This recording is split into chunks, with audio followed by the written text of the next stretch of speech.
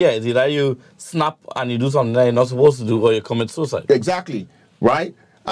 So and as there's another thing that was that I read as well. All this I read today, you know. All this happened within the space of this weekend and today, you know.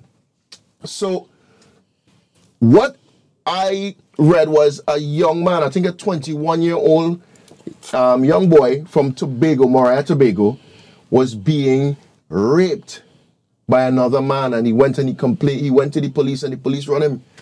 And guess what? The young man got killed.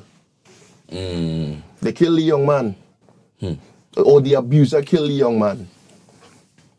Now you tell me, where could a man get help mentally, especially situations like that? A woman abusing him, because it's very rare.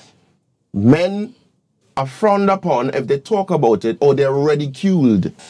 It's not rare, man. I highly doubt it's rare. There's a big percentage of men that actually get licks. Not licks, but if I might have abuse, it have mental abuse, it have verbal abuse. Mental abuse, verbal abuse, but the main one that a lot of people that's frowned on and ridicule a man for is if a man wife beating him.